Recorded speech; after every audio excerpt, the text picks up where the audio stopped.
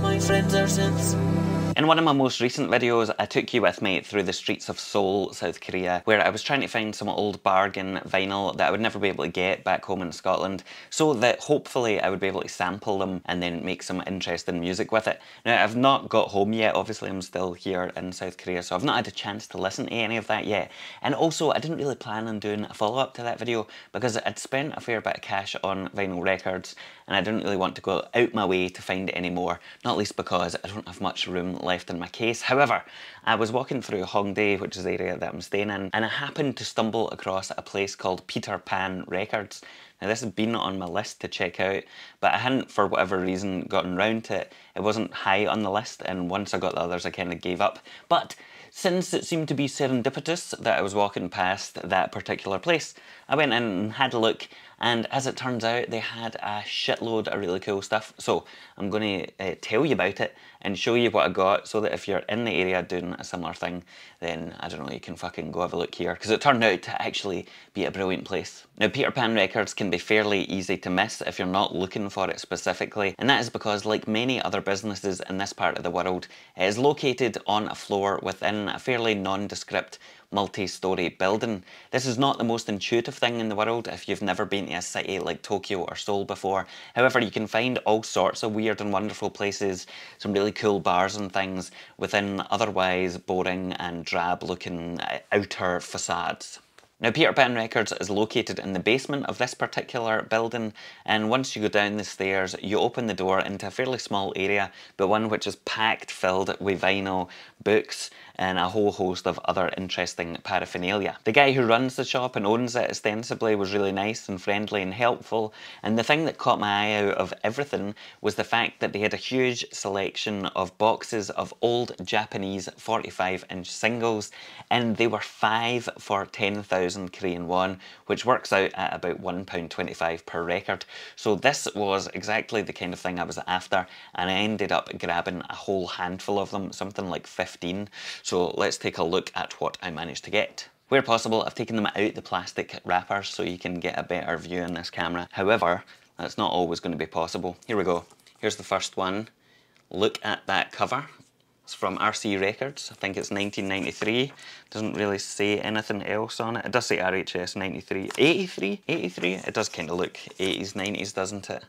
Yeah, but this is definitely the kind of thing I would not be able to find back in Scotland. The second one is fantastic. It's got that old-time Japanese look. I mean, you just wouldn't get that anywhere else apart from Japan. It's kind of got like a communist look to it, doesn't it? Can I say that? Maybe I'll move on.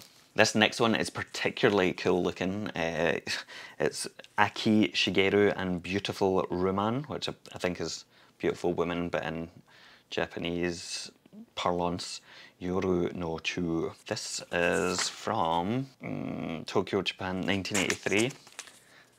Look at that, man. Look at him. I particularly like this guy with his sunglasses. And this guy's Tash.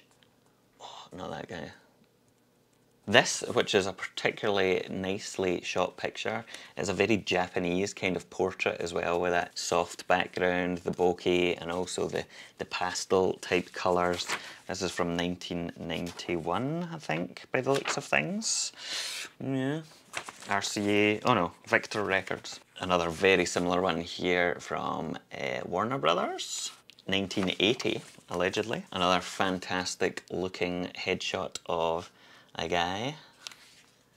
I cannot wait to hear what these sound like. Next we've got these guys, which are like, my god, they look like an old boy band or something like that, but like sitting in an old stately home. I actually quite like this picture, and even if this was a modern band, I think that'd be pretty fucking cool. But the best thing is, look at the picture on the rear. How fucking cool is that? I want to be that guy. Now for some older ones, I think these are all within plastic cases that I don't want to remove because it seems like they might crumble and fall apart. This just screams old Japan. I love it. I love the font, I love the colours. I love the kind of hyper-real painted photograph in the front. Oh, it's excellent. This one is even better. It's got that kind of pop art almost style look to it. There's something about it. The fonts, which are very different to kind of modern Japanese fonts. This is from, I've no idea when the fuck this is from, but I'm excited about this. 1965! 1965! 1965. That's cool as fuck. That's very cool. £1.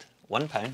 Next we have this wholesome looking lassie, again with a very Japanese style older font. I don't know when this is going to be from.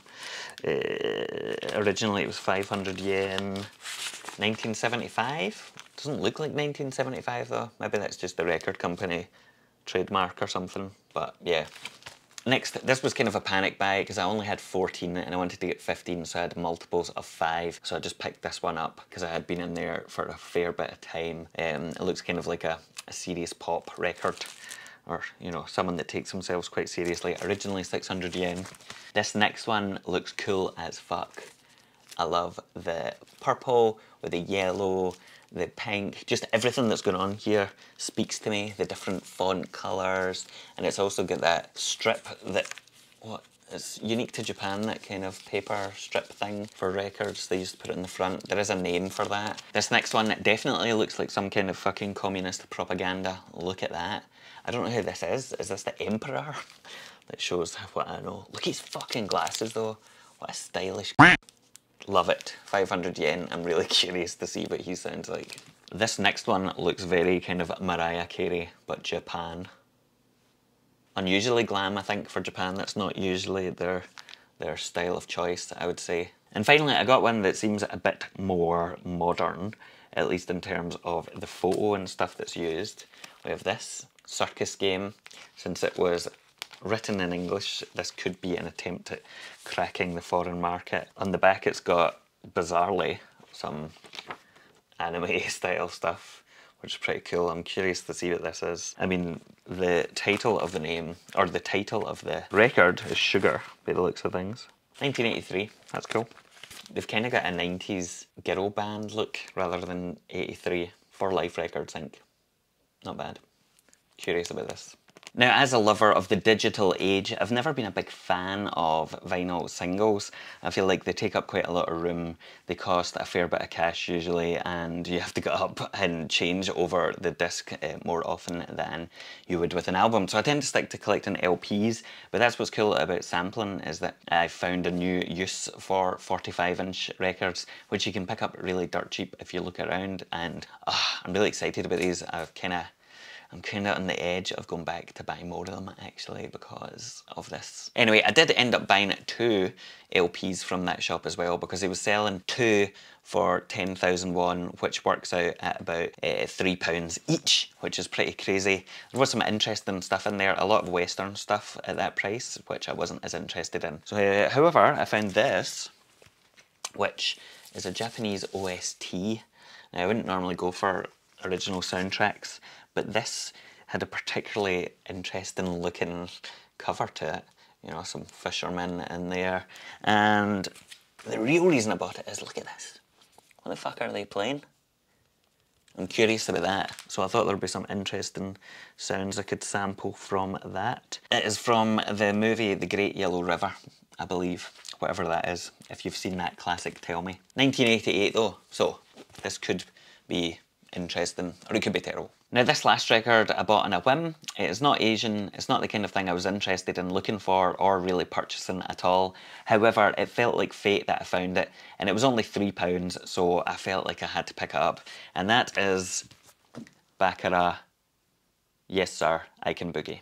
For those of you who are not aware, the Scottish Tartan Army, which is our kind of followers of the national football team, for whatever obscure reason, adopted this single in particular as their kind of unofficial anthem.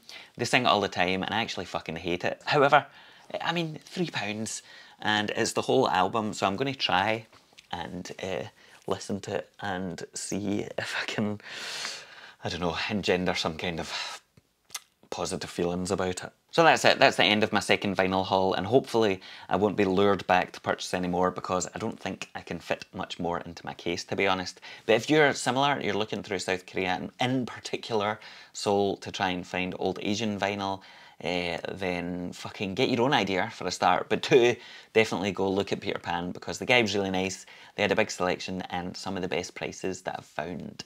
In future videos, I'm going to be sampling these things and actually using them within my music. So if you're interested in that, then you should keep following along, hit the like and subscribe button, and also subscribe to the Patreon, because I upload things that I sample to there, and I'm not going to say much more about that for licensing reasons. But anyway, if you want some samples and stems and everything else, that's what to do. For now, I'm going to go and get drunk some more and eat my weight in bulgogi.